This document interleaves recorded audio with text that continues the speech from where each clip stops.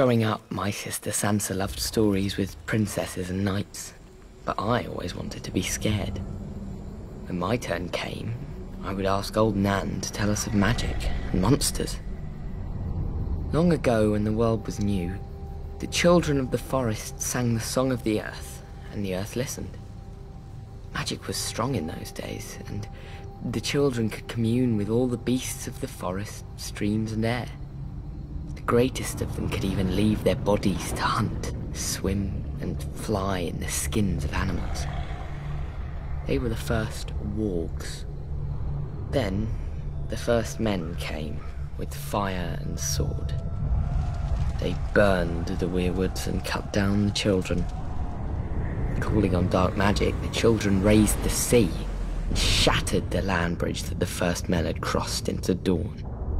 When that failed, the children brought down the hammer of waters upon the neck, flooding and transforming it into the bog it is today. After peace came, the two races shared the land and the children's gods for thousands of years.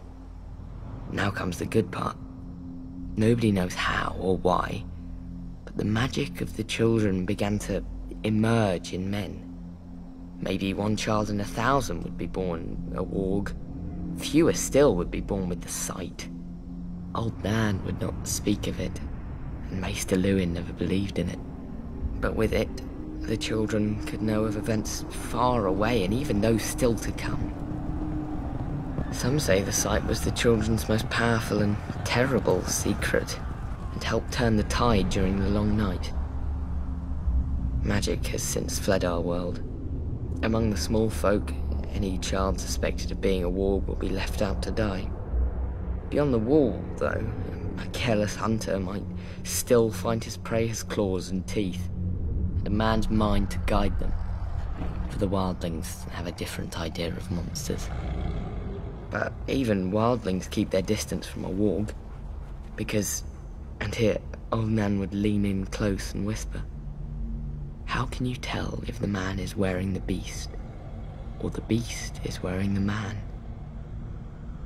Now, old Nan has no more tales, and Maester Lewin will never scoff again. That's fine.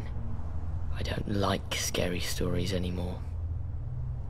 Because I'm in one.